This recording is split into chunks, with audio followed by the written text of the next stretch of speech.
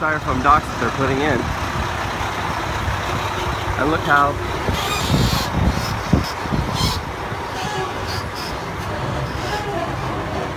look at the quality of these things. They're already degrading. There's 7,000 blocks of foam. There's 6 miles of floating docks in the water. You can see the uncovered docks. But look here.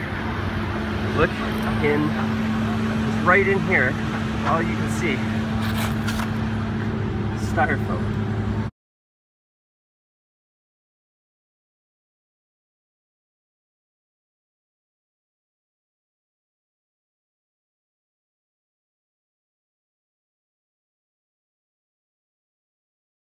So if we look down here, what do we see?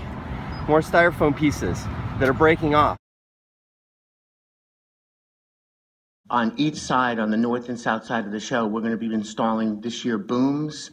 So any particles that you were just discussing that I overheard, that they will be encapsulated inside that working area, so it will give us a better cleaning format to be able to do this. I hired an independent company to come in every Friday and monitor our cleanup progress, so we would be cleaning the water as we have done every day, and also during the show.